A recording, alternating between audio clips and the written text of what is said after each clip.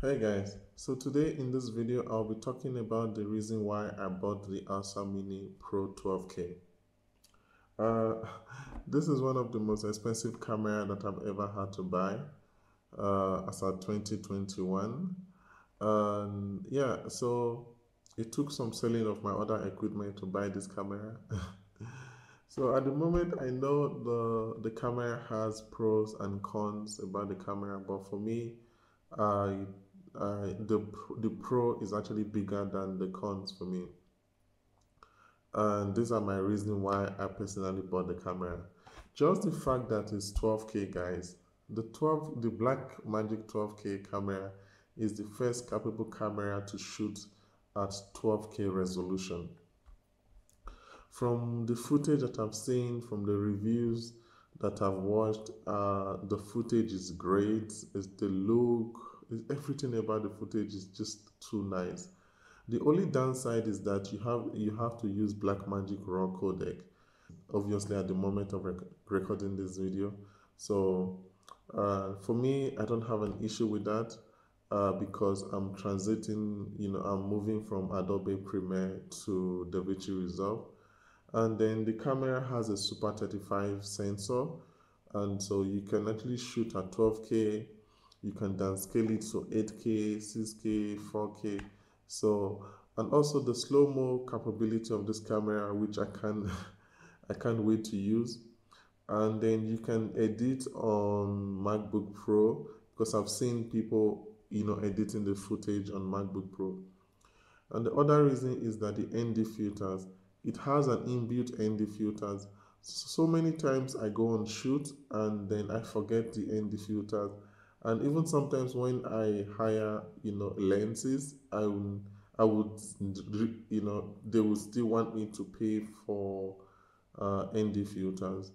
And so with this camera you don't have to pay because of the ND filters.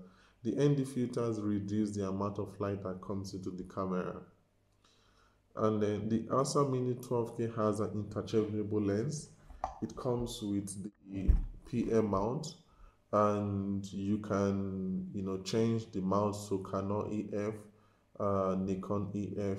So for me, I bought the EF mount because I know that is the lens that I can easily get. And then the price. The price of this camera as I'm making this video is 5,999 US dollars. Blackmagic reduced the price by 40%. The price was about 10,000 US dollars. Even then, I still wanted to get the camera.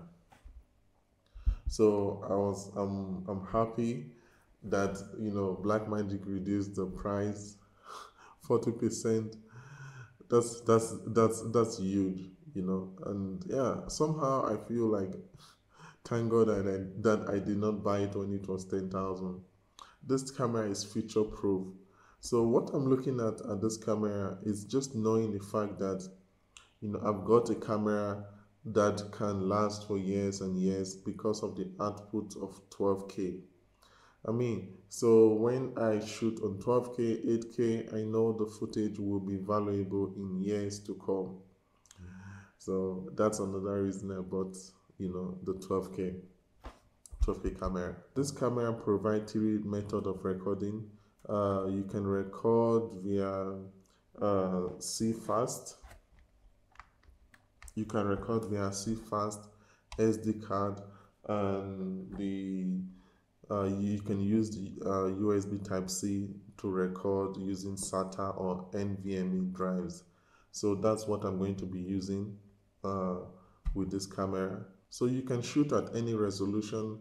It doesn't force you to shoot only at 12K. You can shoot at 4K, 6K, 8K, and 12K. So whichever recording options you decide to choose is totally fine. And yeah, so the eighth reason, it comes with DaVinci Resolve Studio activation key, and which allows you to use DaVinci Resolve for free. Honestly, this is one of the reasons that I'm really like. I mean, so I'm trying to move from Adobe to DaVinci Resolve, just mainly because of the continuous payment that I have to pay for Adobe to continue using it, unlike just having the activation key for DaVinci Resolve. Uh, so yeah, I totally I don't have anything against Adobe. I think it's a good editing software. I've been using it for years and years and years. The only problem I have is that continuous payment that Adobe does. I'll be making a follow-up video with this Blackmagic 12K. I'll be talking about the other accessories that I will be using along with this camera.